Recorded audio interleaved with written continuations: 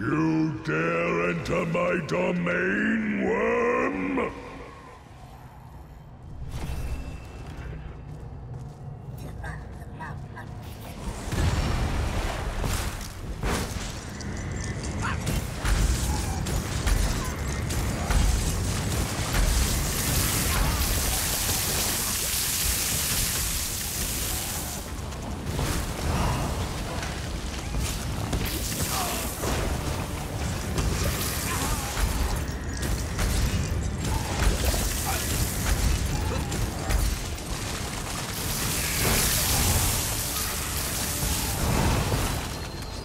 A bargain is a bargain.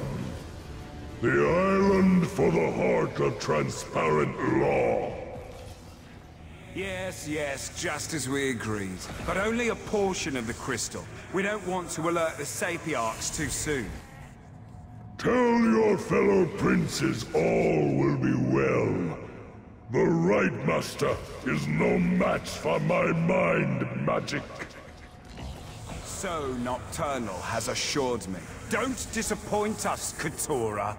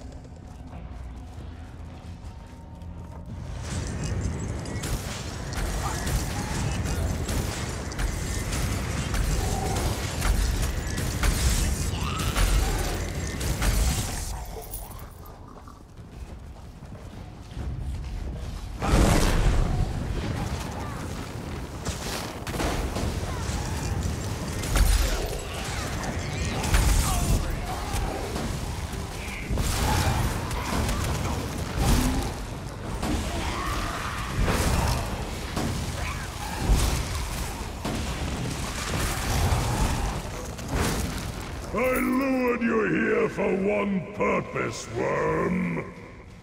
Your Abyssal Cabal may defeat me, but you'll never stand against the entire Psijic Order. Once again you fail to grasp the obvious. When the time is right, you will do exactly as I command. Until then, forget.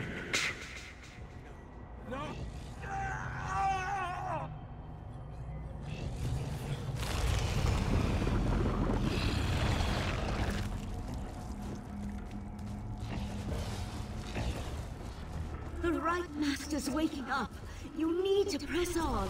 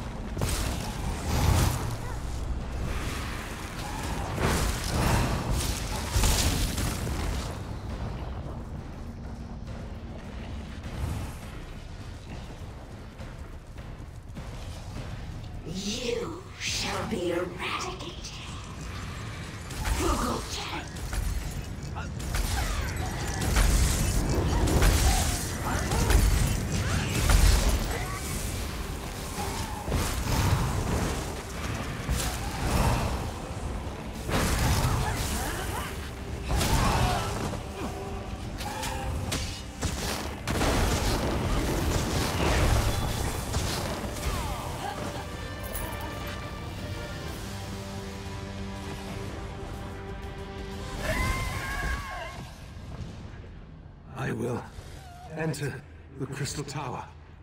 I will take the heart of transparent law. Yes. Yes. Hide it away until I call for you to give it to me. Not even the princes must know where it is. Hide the heart. My memory shields! You destroyed them! Feel the crushing weight of your own insignificance!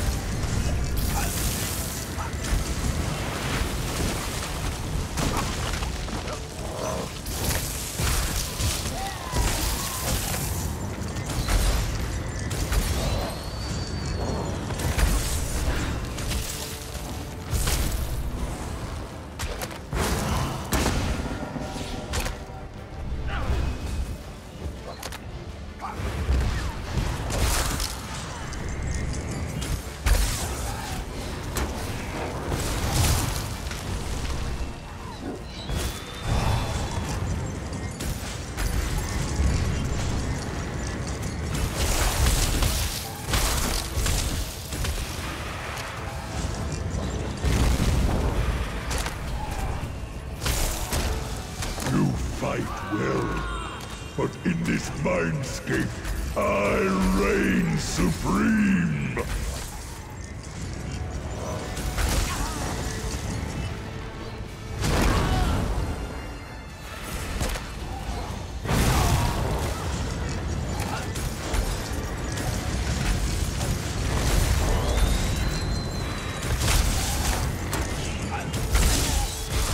The tour is mine. It's shutting down. I'm taking the Right Master back to his study. You need to get out of there. Use the staff to exit the mine.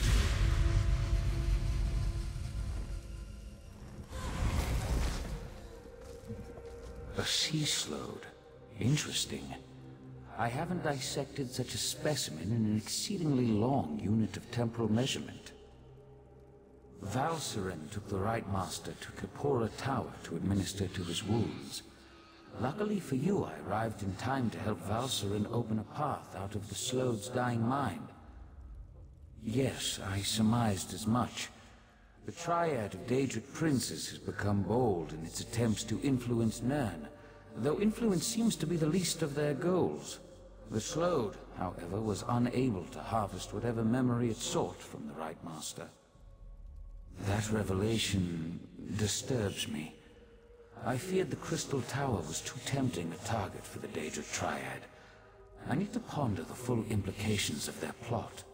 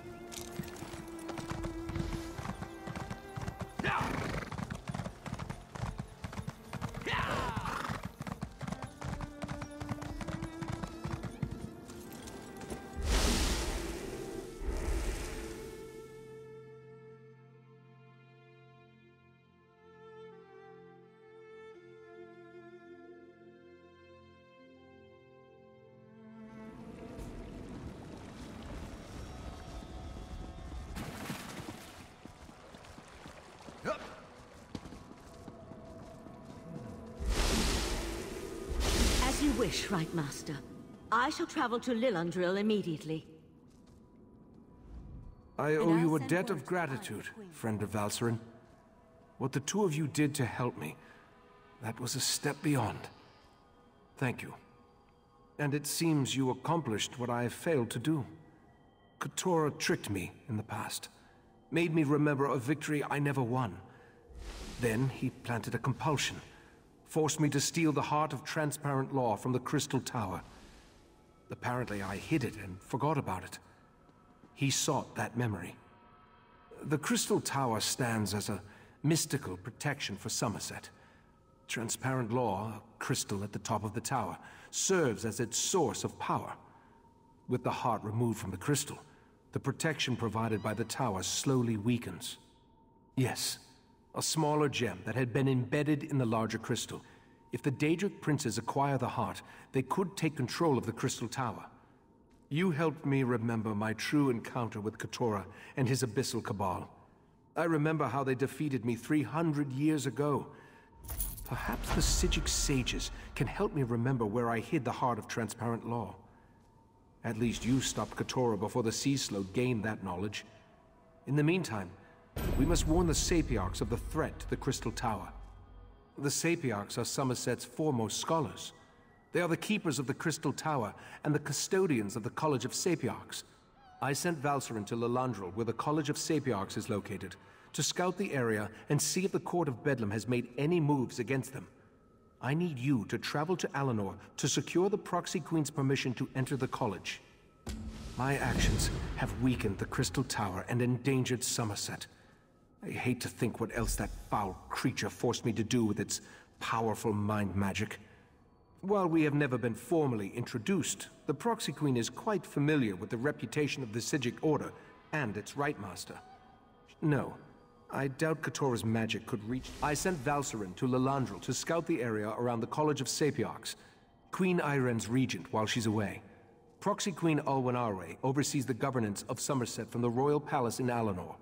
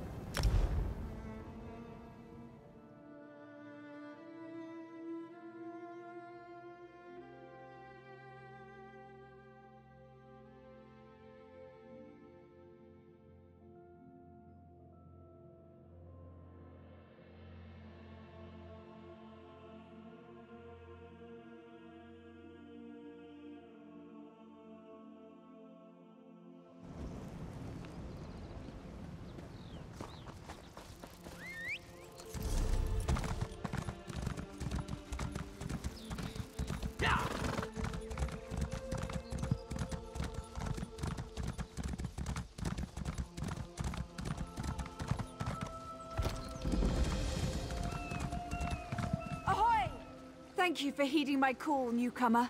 I don't suppose your passage to Summerset brought you past Weston Coraldale? My father, Kurtaros, runs a boat in an angler fleet. They're long overdue. I'm probably over-concerned. The weather's been fair and the wind's mild. The fleet set off west. Weston Coraldale is an island engulfed by coral reefs. But you can... The fleet set off west.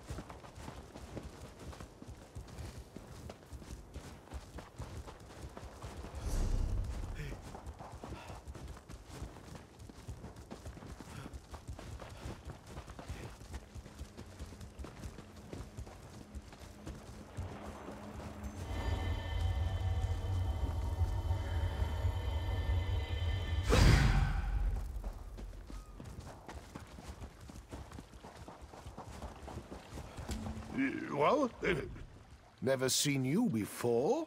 Guess no one told you that this is my spot. Been my spot nearly a century. And it'll be my spot a century more, God's willing. Ha! Fancy that. I had told Hiranessa for years those sea elves would mount an invasion from Waston Coraldale. Figures they'd launch it while I was having a nap. Well, of course. Any Royal Marine of the Queen's Navy worth their salt would. Might have traded my saber for a fishing rod, but I've still got my sea legs, and I'm still as sharp as the day I mustered. The others... Aye. Even if they caught a glimpse of a sea elf cutter before it reached Waston Coraldale, there's no chance a fishing boat would have outrun it. Best we split up. Unless my creaking knees give me away, I ought to be able to handle some scouting while you're searching for survivors.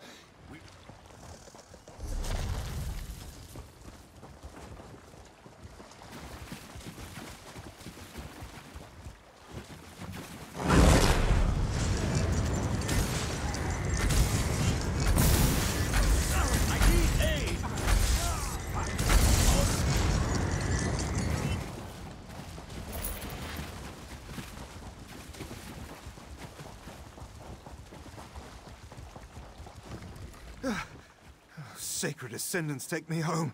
I thought you were a sea elf. He's alive.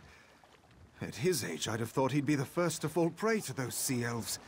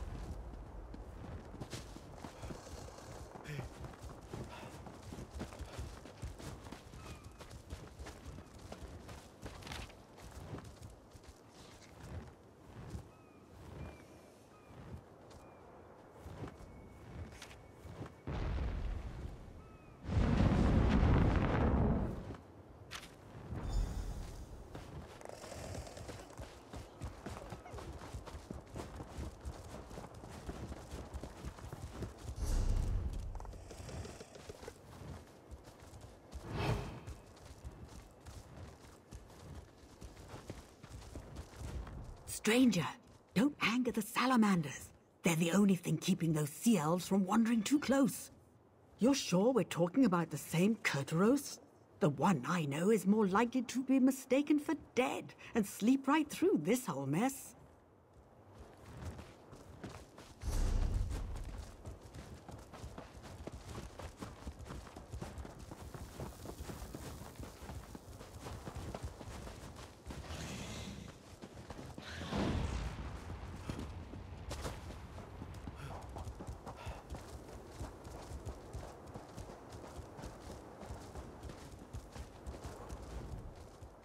All this crouching is damnation on my back.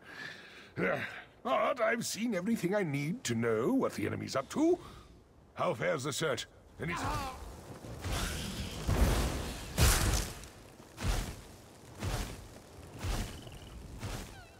All this crouch never do when it comes to these sea elves. They're digging in, placing ballistae along the shore. When the Royal Navy finally does mount an attack, they'll be taking fire from Maormer on both land and sea. I'm not suggesting we repel the whole invasion, but I do know my way around a ballista. I'll get into position and await your attack. Then we'll give those sea snakes a good spearing while these two make for your vessel. All right, you two go prepare the boat our friend brought. We'll provide a distraction. Trinamac's wrath be with us.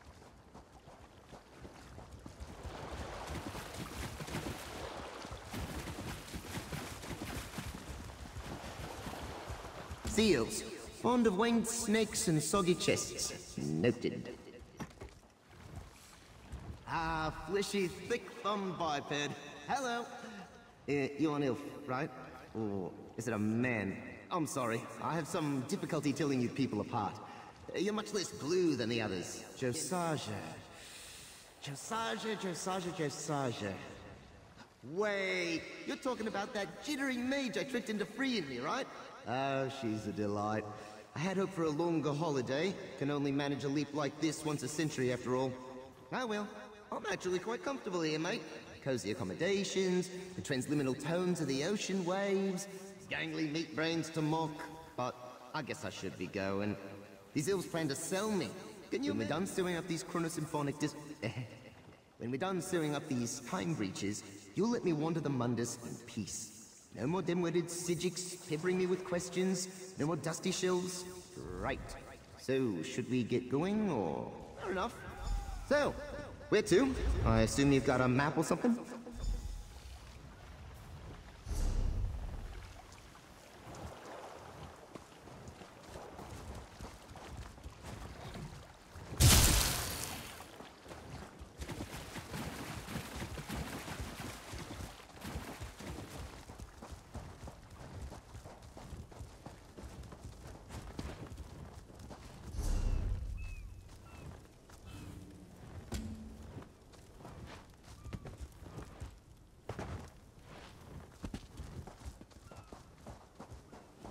Hold them off while I spear that cutter!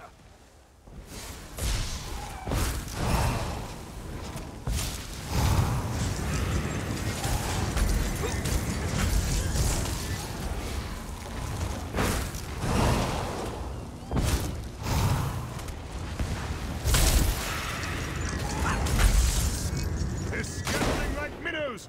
Keep on the offensive!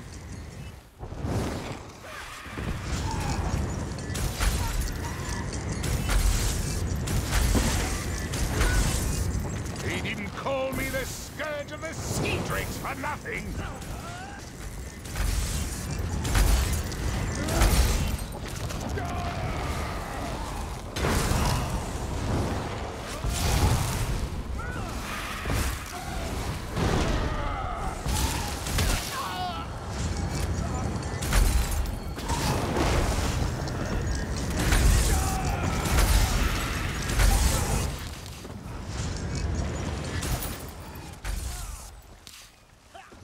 That'll do. Fall back and get to the boat.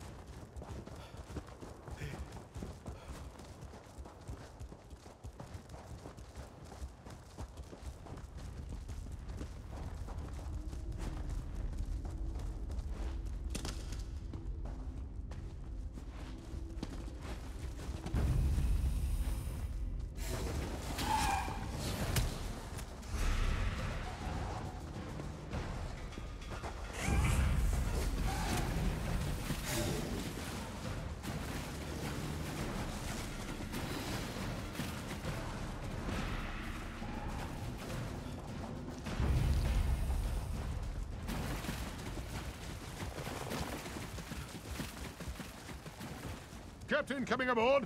Boat's prepped and ready.